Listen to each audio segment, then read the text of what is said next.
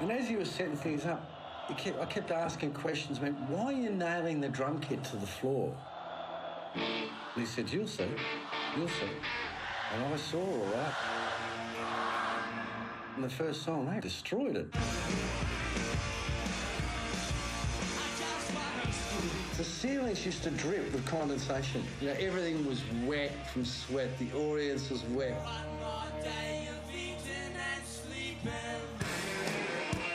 Midnight Oil's new album, Red Sails in the Sunset, is in the shops this week.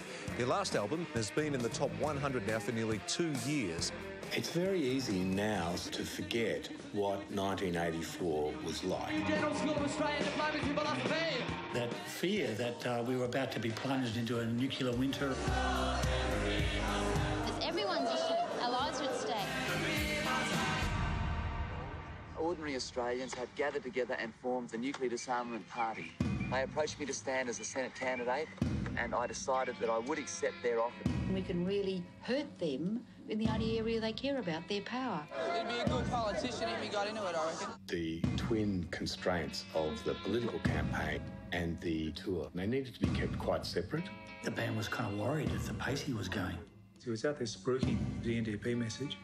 And then he'd come in at night and play this cathartic rock show and be in a catatonic state at the end of the night, and then he'd just get up and do it all again. We were under attack the whole time. How would we manage having a career with a band? Maybe he was questioning the whole thing about being a musician.